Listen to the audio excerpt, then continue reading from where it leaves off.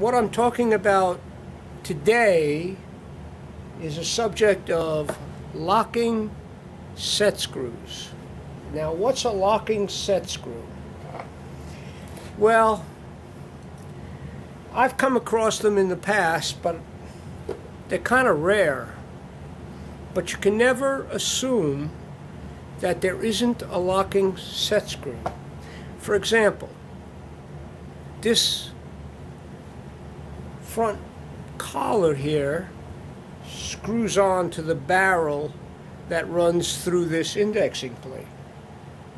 So if I put my Allen wrench in here and I loosen it and I put my in here and I loosen it, it still won't spin off, you know what I mean? I mean, it's the kind of situation where you have a pulley on a motor and you think go in there and you think you've loosened the set screw and the thing doesn't seem to want to loosen up. Well, what you have to assume is that there's a locking set screw. Now, what is that? There are actually locking set screws that are sold. I'll show you what a locking set screw looks like. See this little tiny set screw? It passes right over the Allen wrench. There's no bottom to it. That's a locking set screw.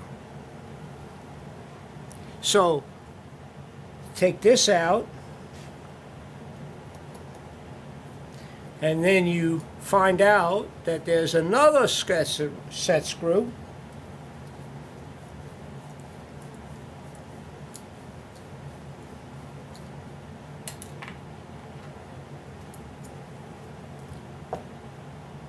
One behind the other. And of course, we have another set screw here. So, we take that one out.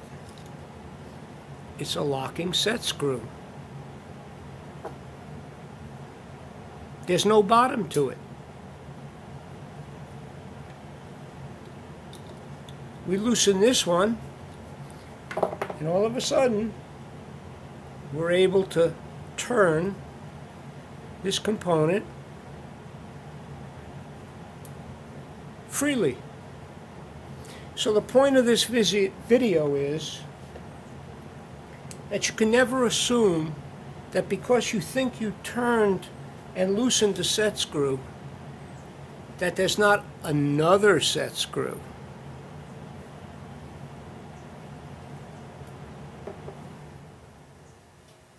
Now here's how locking set screws work. The locking set screw goes on, the set screw goes on, you screw it in,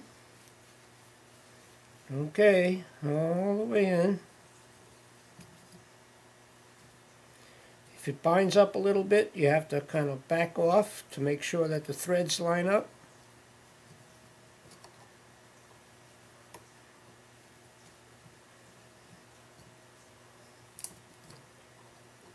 Eventually, you get to tighten the set screw. Now you pull your Allen key out and you turn in the locking set screw.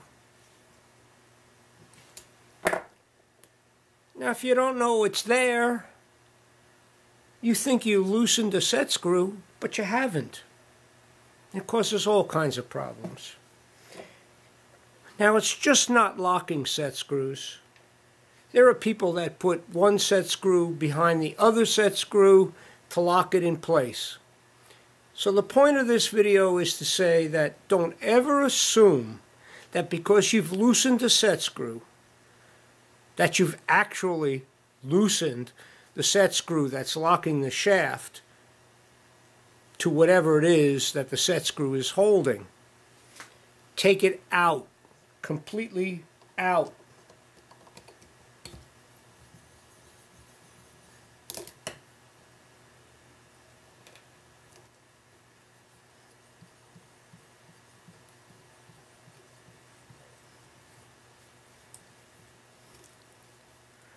Remove it completely. So there's nothing between you and the shaft or you and the keyway. That's the only way to know. Unless you're the one that put this thing together, you won't know if somebody put 2 set screws in there or used a locking set screw. The rebuild of this is going to be the subject of a series of videos. And I think it's a great piece of equipment. As I said, I've never seen one like this before. It's very small, very compact. Uses collets. I was able to get it for very inexpensive price. Came with all the different plates. So look forward to that series of videos. But for now, remember, don't assume that because you loosen a set screw that there's not another one in there locking this thing in place. Make sure you get them all out. Okay, see you on the next video. Thumbs up, baby.